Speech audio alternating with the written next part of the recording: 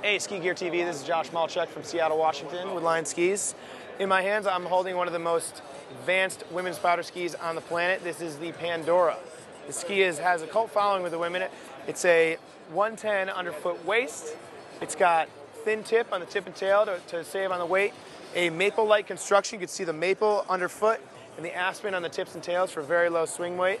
And the ski can basically rip everywhere on the mountain. It's got very award-winning construction and looks great. This is the line Pandora.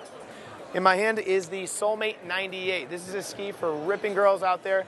It's got a metal matrix in it, a 98 underfoot waist, burly, fatty base, fatty edge, so you can nail rocks, do whatever you want with this. And this also comes in a 90 millimeter waist.